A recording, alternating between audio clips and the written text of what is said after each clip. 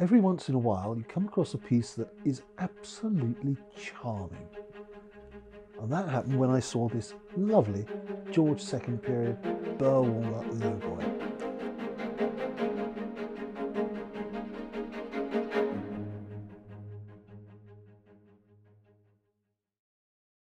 Now, we've talked in the past about burr walnut, but this one just has the most magnificent burr walnut features to it. It dates from about 1730, and the top is quartered. Now, the quartering is when they take one piece of walnut, cut it through the middle and open it out, then open it out the other way so that you get a pattern on the top. And you can see that quite clearly here. And the top is also cross-banded in burr walnut.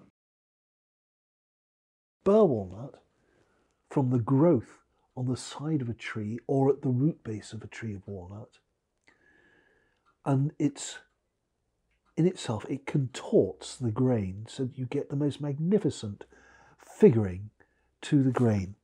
And you can see that clearly here. And it goes all the way through on this. It's a very consistent piece, and it has this lovely moulded edge going around the top.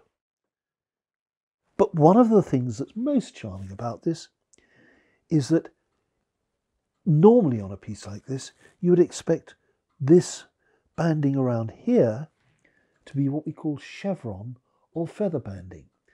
In this case, though, it's got this black and white checker banding going all the way around the top, but also repeated around all the drawers.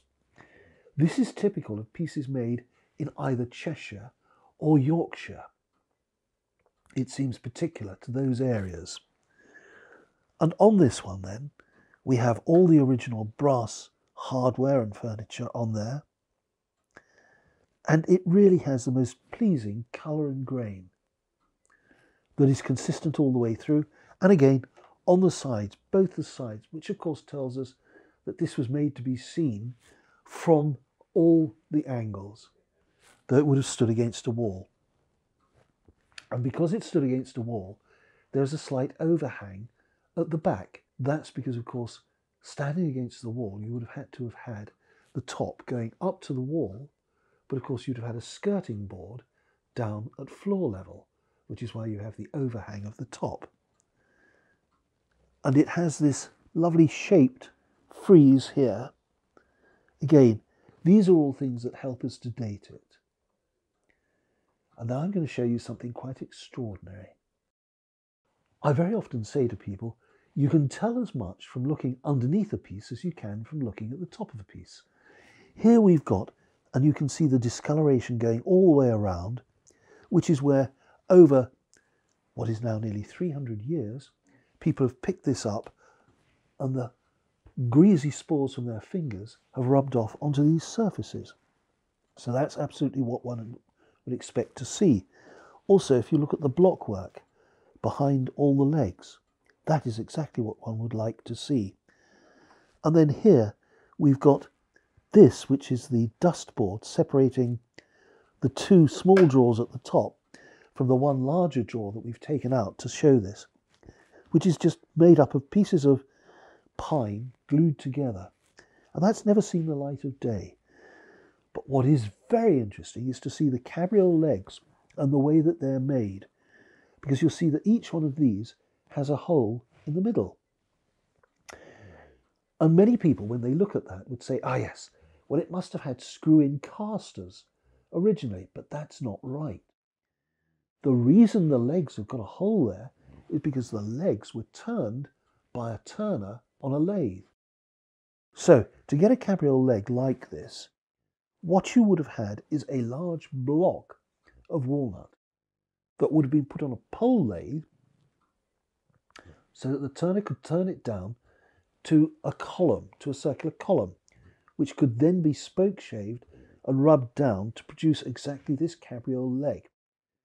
If you put a piece of timber onto a lathe, you have to screw it in at both ends so that when the lathe goes round, the wood turns with it. Pole lathe would have been operated by a turner sitting there with a treadle, and a piece of rope coming up, or twine coming up onto the lathe, and then going up to a pole secured to the roof or ceiling, so that as he pressed down on the treadle, the column would rotate one way, and as he took his foot off the treadle, the bent pole on the roof would pull it back up again, so it would then reverse and go back, spinning the other way. And that's how these legs were turned.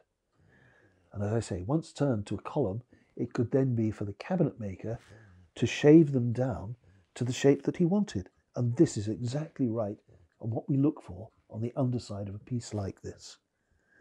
So there you have it, a lovely George II period burr walnut and figured walnut Lowboy in beautiful and very, very original condition.